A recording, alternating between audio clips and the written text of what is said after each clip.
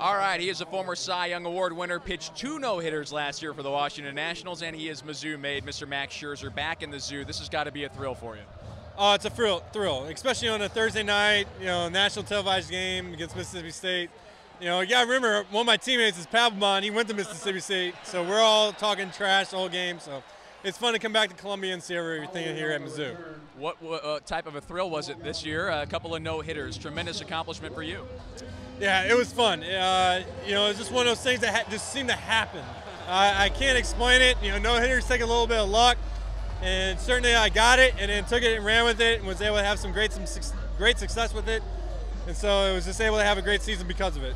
And your former program, Mizzou Baseball, took a big step forward in the SEC this past season. I'm sure you're rooting hard for them to take another step forward, maybe get back to the NCAA tournament this year. Oh, I love it. I follow these guys. I was able to speak to them today. Just try to impart some knowledge of what it takes to be great. You got to find a way to every single day to do something better. And it was great. They seem receptive, and hopefully they can do great things in the future.